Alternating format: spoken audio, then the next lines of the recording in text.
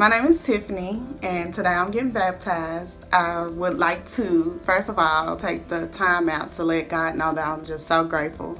I have 2 years of sobriety. I had 2 years of sobriety on February the 21st, 2015, and I know that this is my time where God has called me out to be able to stand up for Him and to stand up for my family.